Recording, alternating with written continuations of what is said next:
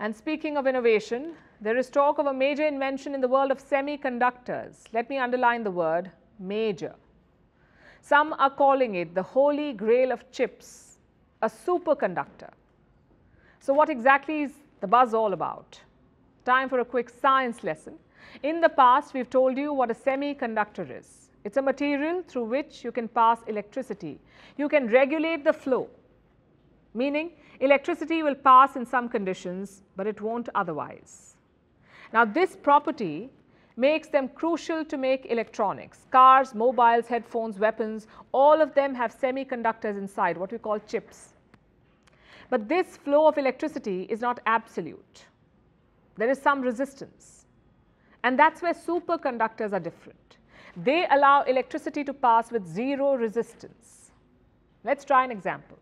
Imagine you're driving on a straight highway. Your car is the electricity, the highway is the conductor.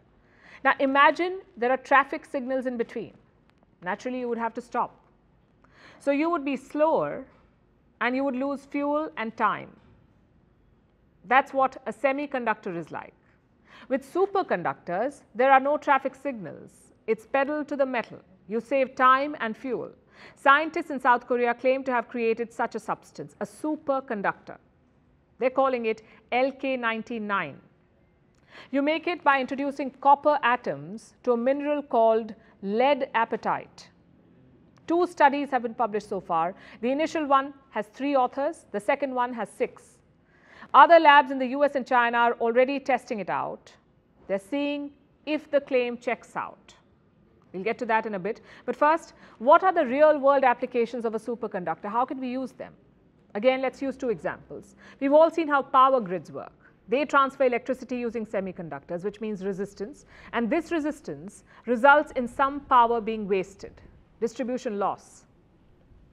No such problem with superconductors. You won't lose power while transferring it. Imagine how much electricity we would save. Another example is gadgets. Computing time is proportional to the speed of electricity. The faster you can conduct, the faster the results. Again, superconductors can help. They could make your computers and phones much faster. So why haven't we made them before?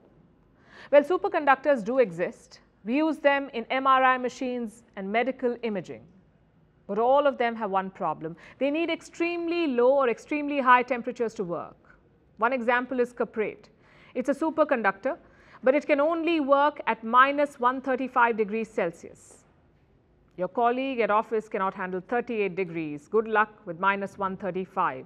My point is, it's not possible. You need superconductors that work at room temperature, which is why LK99 is so important. The Korean scientists say it does work at room temperature. Do others agree?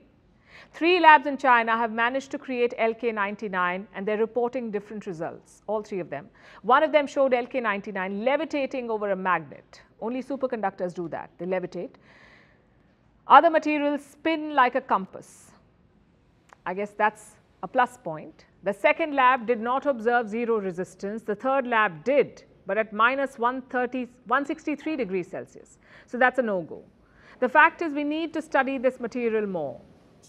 Even if it is a superconductor, that's just half the job done. You need to figure out a lot more, like how much electricity can it conduct, how do you mass produce it, how do you embed these things in devices.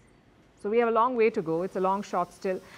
But there is good news and bad news here. The bad news is that such superconductor claims are not new. Most of them end up disappointing. It's so common that there's a word for it. They call it USO, unidentified superconductor object. The good news is there is nothing unnatural about it. The laws of physics support the idea of a superconductor. They can be made. It's all about stumbling on the right material. Even if LK99 is not that holy grail, it is still valuable. Each failed invention gives a lot of information that could help us build a working superconductor.